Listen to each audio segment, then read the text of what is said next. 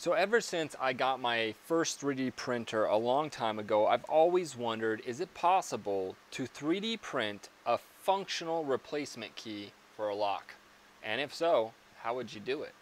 Let's get started.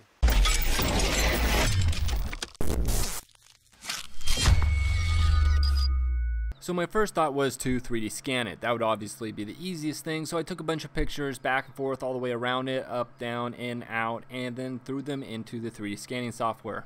So here's the model after exporting from the photo scan software, and it didn't turn out half bad. Some of the writing on the head of the key came out, which is pretty cool, but the problem is these grooves. There's a lot of noise, and specifically on the tip of the key, this is supposed to be kind of S-shaped, and it just didn't turn out very good.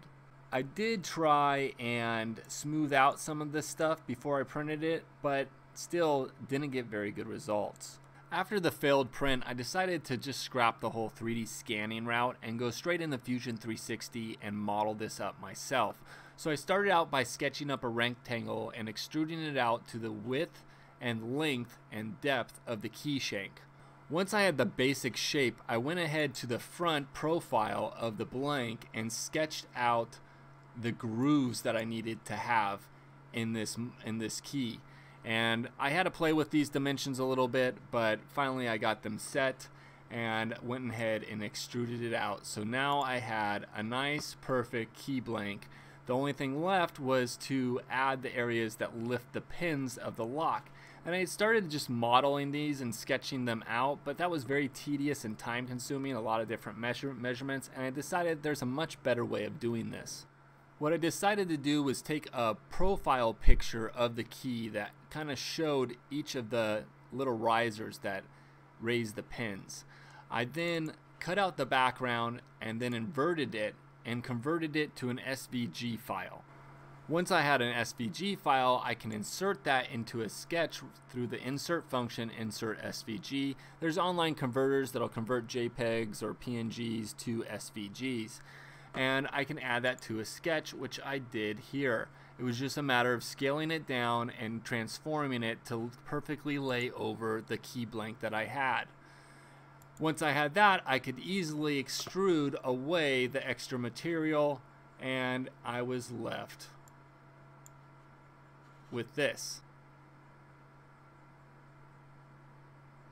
As you can see, I got that nice perfect S pattern, and all the little lifters that raise the pins are perfectly aligned.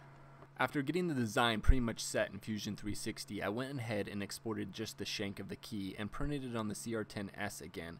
And again, the grooves didn't come out. While it was better than the 3D scan was, it still wasn't usable and not functional. At this point, I decided, you know what, the CR10 S probably just doesn't have the accuracy to print this to a functional print. At this point, I decided to break out the FLSun S DLP resin-based printer and try to get more detail out of this model, and I was successful. The details came out beautifully, but I realized two things. One, the grooves needed to be deeper. They weren't deep enough in the original model. And two, the printer had some Reflect X setting that switched the groove sides, and so that needed to be adjusted as well. I went back into Fusion 360 and increased the depth of each of the grooves, as well as added the head to the model to complete it.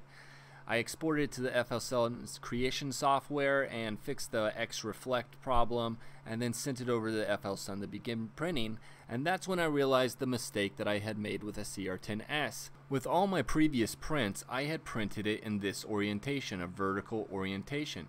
The problem with that is the most accuracy on this model I want going this way. I want it in the grooves and the teeth of the key. And most FDM printers are most accurate on the Z. And the reason for this is because typically that's driven with a lead screw, whereas the X and Y are driven with belts. So the most accuracy I'm going to get is through the Z. By orientating it horizontally like this, and then of course adding supports below here, I'm going to get much more accuracy going up through the grooves and even the teeth of the key. So I went ahead and sliced it that way. So here's the final print off the CR10S, printing it horizontally. And I did take a file and file just a little bit on each groove. They came out really good, but I did need a little bit of filing right there, not too much. So the moment of truth, will it unlock this lock? Well, let's see.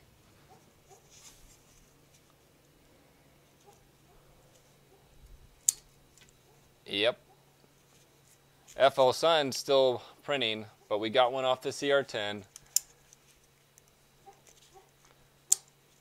And it works beautifully. Pretty cool.